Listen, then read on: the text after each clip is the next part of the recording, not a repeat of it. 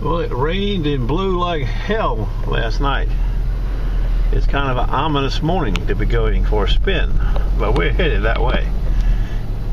The wind has died out. I suspect we'll be able to go back to where we were yesterday. I'm headed to get the Ringman now. His duties are done. Stand by, it's a shade after 7. Crack of dawn. Same spot, different day. Pretty resourceful. Tom from PA. Hey. AT Pro and one of Ron's scoops. That's a good scoop for here because there's a lot of stuff here, little stuff. Yeah, I like. How long are you going to be here, Tom? Well, I'm leaving today, unfortunately. Oh, you are? Yeah. Oh, I got you. Where you live in PA? York, Pennsylvania. York? York, yeah. Okay. About an hour. That's where my buddy Joel's from. You know Joel by chance? He's a tree butcher. Tom just told me that the Ringman's already got a ring. We gotta walk over here and see what he's doing over here. That Ringman. Can't carry the Ringman nowhere, I'm telling you. Rings are in jeopardy. Let's see what the Ringman's holding here. Looks like a white gold ring to me.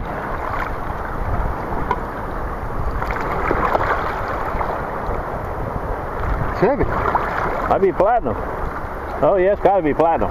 Ain't no way it can be gold. You got a good eyeball? I seen right in it, but I can't. Platinum. Are you serious? Platinum? Yep.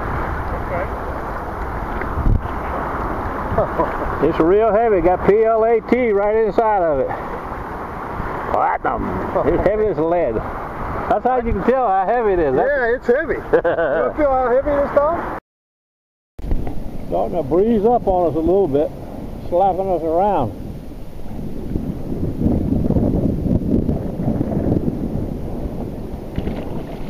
Damn waves. Be no wind today. Had a lot last night, like I said, but too much for comfort now. Look at them. In here. Ah.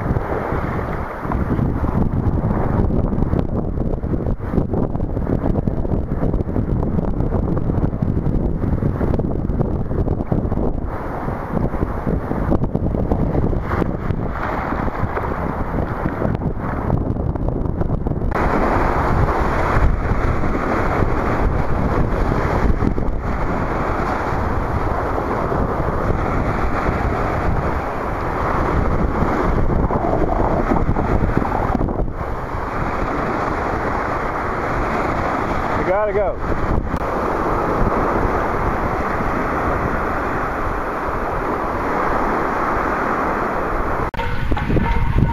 We moved west. The east beach, behind those rocks. See if we can work in those little coves. Stand by, we'll see in a minute. Damn, looks like a hurricane. It's rough everywhere.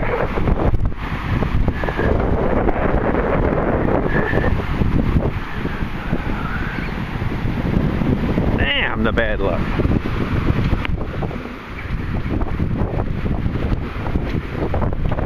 Too much breeze. Yeah. This ought to be interesting. Give us something to do this morning anyway.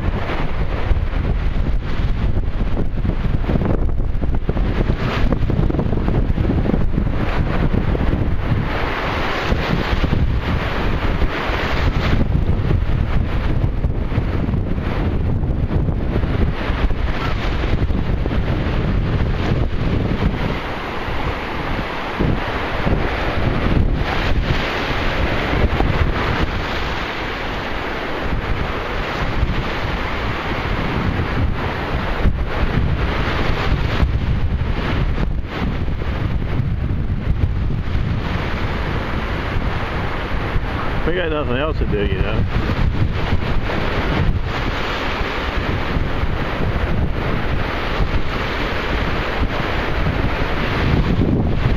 That's 5 meter cent laying right in the sand.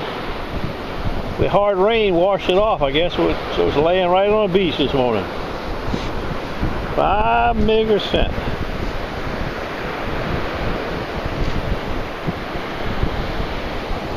That's the way I like them. Pick them up. Won't be no fancy layout today either. Newspapers, all you get. Won't be any spin tonight either, because we have to take the girls out to eat on Wednesday night, as we have done for years. Wednesday night, what do you call it? Hump week, hump day, or some damn thing. Let's see, we got 2, I thought we had 3 quarters. We got no Wheaties, no old nickels. We got 2 nickels, 2 quarters, 1 dime, 4 pennies, and the hell that come from? A screw, another screw, some big piece of aluminum, 1 bottle cap. Oh yeah, and this fine piece of aluminum. That's it. The roundup is done. See you tomorrow. Crack of dawn. Good luck to everybody. You get to meet Tom. He goes as PA Tom.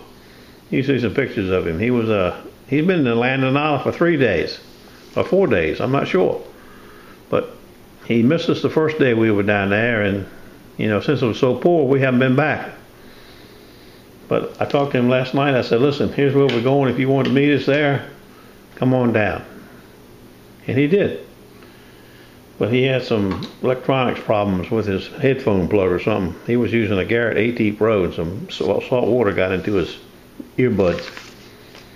And I think he sent me the picture. I think I'll add it to the back of the video. And I don't think he found any gold while he was in Nada for his few spins. But I can't remember for sure either until I see the video. See his pictures. Anyway, you'll see what I see. See you later. Good luck, Tom. It was nice meeting you today, buddy. You take it easy.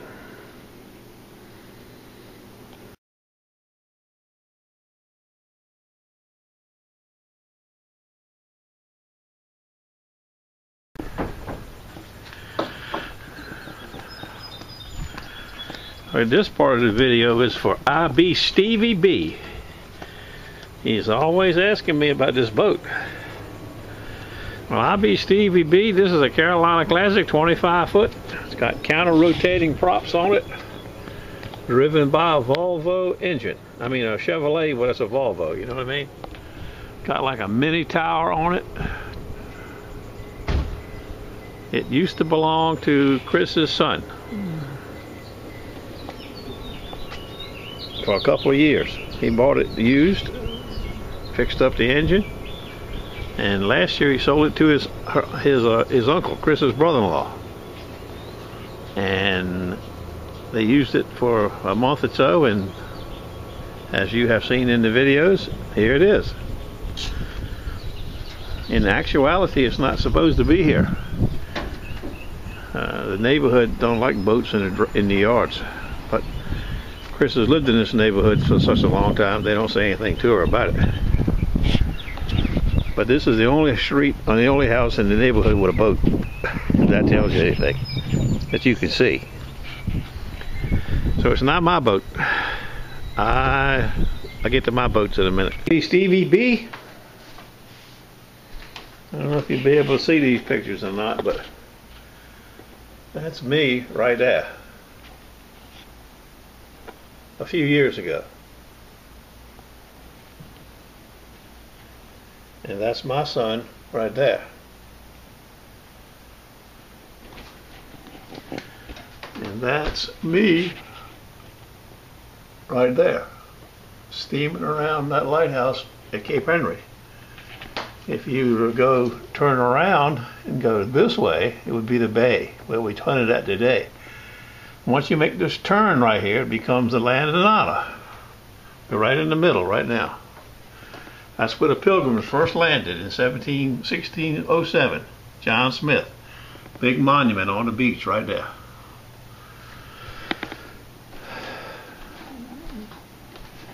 That's the last boat. No, that's not the last boat. That's the next to the last boat I owned. That's when it was built and launched. That's the party we have. And that's my mother, my daughter, myself, and the guy who built my boat in North Carolina. He was a standby. Okay, IB Stevie B. Right now, I am still in the boat business. My daughter and ex-wife have a 23-foot Boston whaler. My son and myself have an 18-foot Boston whaler. We bought it in 2000. Both were bought in 2011, I think. And we fished a lot in 2011, a lot in 2012. You can go back and see that in the videos. May through September mostly. And then 2013, we only went once or twice, and we didn't use it at all last year. But my daughter's been fishing a lot in the last 2 weeks, so she fishes 3 or 4 times a week now at her boat. Fishes for flounders and stuff like that in the rivers in the out by the Chesapeake Bay Bridge Tunnel. Now, where were we?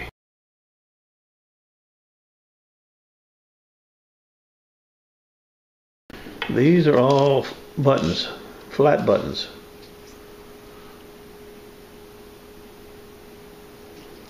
Mostly Marine Corps British buttons that we find about 25 miles from here. And they're all 1820, 1830 era buttons.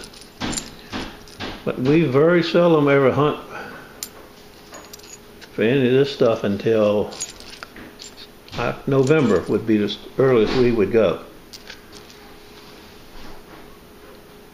We just don't like the bugs. Too many chiggers, ticks, especially them chiggers. God, that's the worst creature God ever invented.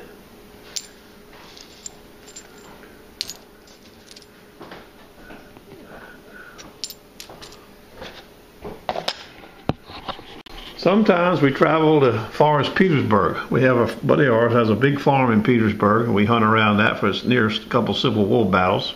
If you know anything about the Civil War, Petersburg was a big hot spot for battles. But we never been. We found a few buttons there. I found my really first nice button there. What was it? Federal officer's coat button. And a lot of bullets. But you know, we got 2 beaches here that are loaded with bullets. It's just that it's also loaded with the worst can slaw in the world. So we don't go there too often, and the neighborhood is a little shaky.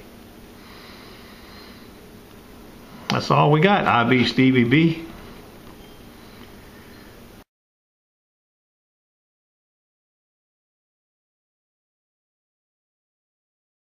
There you are, Judy Lutz. She wanted to know if there was a Mrs. Gravedigger. Well, I know you've seen Chris in a lot of my videos, especially when I was cooking dinner and when we're out to eat. But as far as a Mrs. Gravedigger goes, no. Chris is the leader. She is the patriarch. Chris and I have been together since 1989 as a unit. We are not married. We're just together. It's her house, her truck, her car.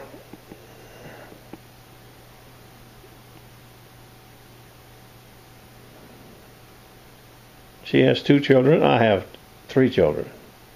2 of which live here, and I have a new son that lives in Florida, Fort Myers. Well, actually lives in what the hell's the name of that place? It's right next to Fort Myers. I can't think of it to save my life. Anyway, he's, like I said, a new son. I didn't know I had a new son until 2009, so now I have 3 children. He's the oldest by 2 years, I think. His name is Mark Wilson. But that's a long story. But Judy Lutz, her name is Chris, of course, and maybe one day she'll be a Mrs. Gravedigger. We talked about it, but we've never made that step yet.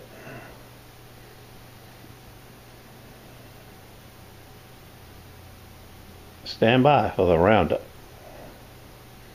You get to see a fantastic, well, it ain't very fantastic as far as rings go, but the Ringman really found a nice platinum ring today. Not big by any means, but nice. Anytime you find platinum, it's nice. 3.9, no, what do you say? 10.5 grams. So it just does fit over his little pinky finger. But any of you who've ever found platinum, once you find one, you know when you pick that bad boy up, it's not titanium, it ain't stainless steel, it ain't carbon, what's that other crap we find? Titanium, cobalt. It's heavy. Heavy with a large H. Platinum. And the good thing about platinum is, even though right now gold is higher than platinum, platinum is pure, so it's worth more than a gold ring the same size. That's the good thing about, there's nothing wrong with platinum in any shape, form, or otherwise. It took me 17 years to find my first 2, and then I found 2 in one summer and 1 later on. So I've only found 3 in 20-some years. And Denny's working on his 2nd year, and he's already got one. I think Low Tide Tim's found 3 or 4. Found 2 or 3 in the dry sand for people playing ball and stuff that lost them off their finger. He got a $500 reward in 2010 or 11 for finding one for a guy in the water. Platinum, people like it, and it's nice, but it's really not very pretty. It gets scratches on it and looks bad, but it is nice. Okay, I'm ranting enough. Let's do the roundup and get this show off the road and get ready for tomorrow.